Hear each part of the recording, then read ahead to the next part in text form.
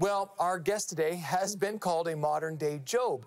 He's an animator, a speaker, and a songwriter, but first and foremost, Terry Posthumus is a storyteller, and he's here to share his story of pain and hope. Welcome, Terry. Thank you so much for being with us here today. It's great to be here. Yeah, so, okay, you write this great book, Acquainted with Sorrow, but my question to you is, what inspired you to write a book with that title? Well, it's one of those things, right? I mean, I had a working title for a long time, but then when we sat down and we looked at it, we're like, there are a lot of people that have experienced a lot of different kind of sorrows, especially over the last 2.5 years. I mean, let's face it, sorrow's been around as long as we have, but we kind of felt like we needed to capture the reader's attention right off the bat and with something that they would be able to relate with. But then we also said in the title that it is when life seems like the worst is yet to come.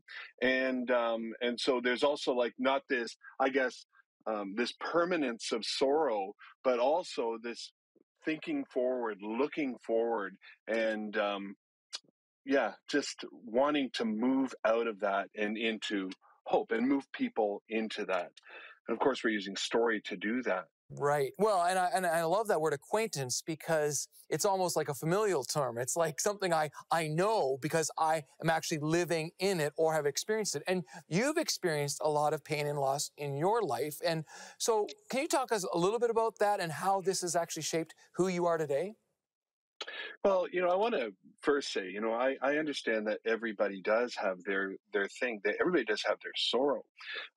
What's kind of unique about my story is that it has seemed to come in wave after wave. Right. And I don't mean to make light of that at all. I mean, it is literally like from the time I was a very young child to now, I've experienced sorrow and hope and seeing those things happen, whether it was the loss of my father as a very young boy, or the loss of children, or my wife, or my dream home, and all for various and different reasons. There have been all of these things that have happened in my life, and yet hope has abided.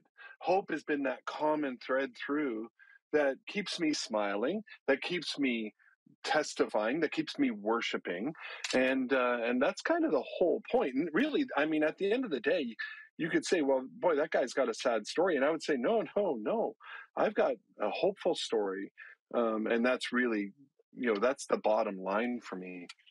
Yeah, well, I think that you hit a really key point.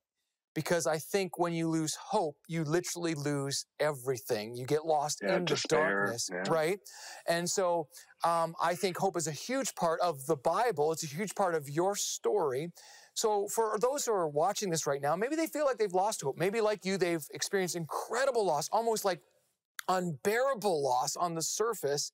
How can Mm. they find hope? How have you found it? And how can they navigate the darkness of sorrow? Sure. I mean, the answer is very simple. It's Jesus. Hmm. At the end of the day, that is the linchpin. That's the pivot point of my life.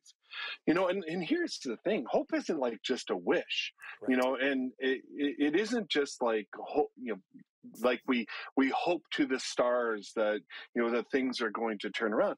No, it doesn't work like that at all. As a matter of fact, hope is a gift. It's a gift that we celebrate at Advent, which I've talked about before. It's one of the things that we have, and it's hope is like earnest expectation that God will do and what He said He would do, and that He has done what He said He would do. But it's also a gift because, like in Romans 5 verse 1 to 11, Paul talks to the Romans, and one of the things that he says that we get as a gift when we have faith in Jesus is hope. And so because it's a gift and the way that God gives gifts to us, he doesn't set limits on them. And so I would say to the person that is struggling with despair, like what a word, when you don't have that reason to get up anymore, when it's that one thing too many, that it's not based on your circumstances, it's based on Jesus. I find my hope in my faith in Jesus. and it's given to me as a free gift. So I'm not hoping that things will get better. Mm-mm. My hope is in Christ.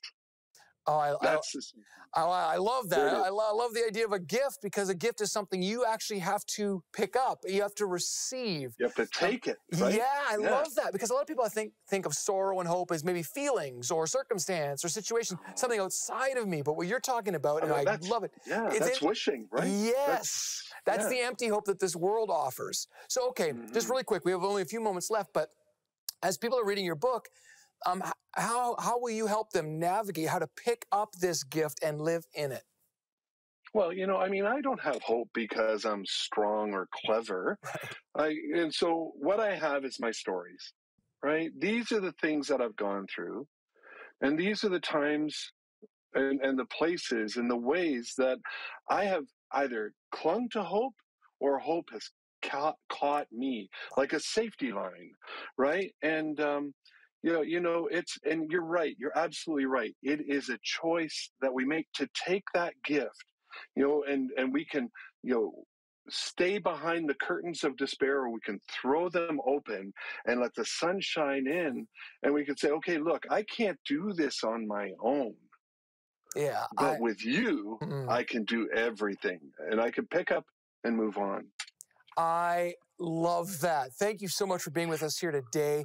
And My pleasure. Yeah, for those of you watching, if you want to find out more about Terry and his book, Acquainted with Sorrow, just visit us at 700club.ca, and you can get all the information there. Thanks again for being here, Terry. Thank you so much. Have a great day. You too. Be filled with hope. You got it. Yes, you too. Bye.